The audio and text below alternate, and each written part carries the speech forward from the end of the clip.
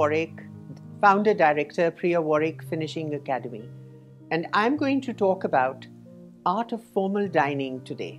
Lovely table setups, and we're going to practically show you how to sit on a formal dining and carry ourselves flawlessly in the dining area.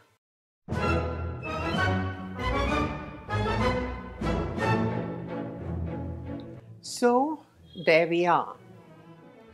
Let me see if everything's all right. Well, I guess this needs a little touch here.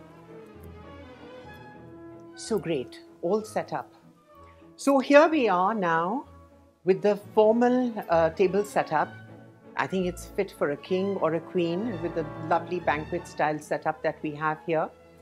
And I'm going to talk about all this confused cutlery that's right here, that what cutlery goes with what food. So we're going to have an appetizer here to start with. No, I think we have a soup. We have a soup to start with, then we have an appetizer, then we have the main course, then we have the dessert here, and we have many other things here. So let me start with this now. So what do we have here? A formal table setup that probably has 1, 2, 3, 4, approximately 4 courses right here. So we have the dinner plate, which is then the biggest plate that we have, and the knife and the fork, which is placed closest to the dinner plate, is used for the main course. Now, we have a Caesar salad here. So we have a fork and we have a knife, which is on the outside, that we could use to cut. So the knife is used to cut the iceberg lettuce, and so we place it here. The second course is your soup spoon, which takes care of all the soups that we have. So if you see, it's slightly rounded compared to the other dinner spoons that are oval in shape. We use cutlery from the outside to the inside.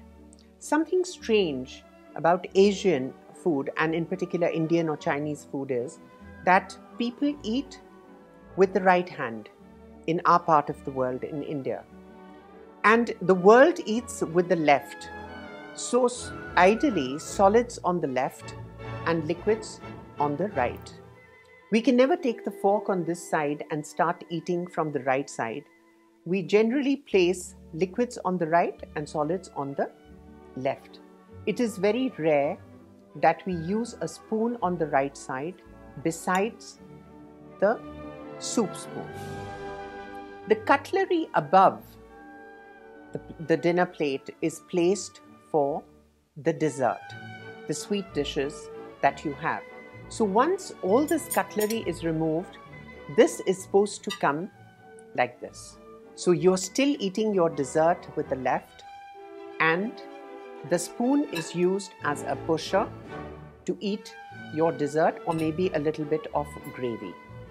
Now, on the right hand, we have is the wine glass, or we have is the water goblet that comes here. So liquids on the right, and then we have the bread plate, which is used for butter and bread. So this is a butter spreader that we have, and this is for the breads, the various kinds of breads that we have. And this is the napkin, which is internationally known as the serviette, which is then placed on your lap before we start the meal. So enjoy your formal dinner. Bon appetit.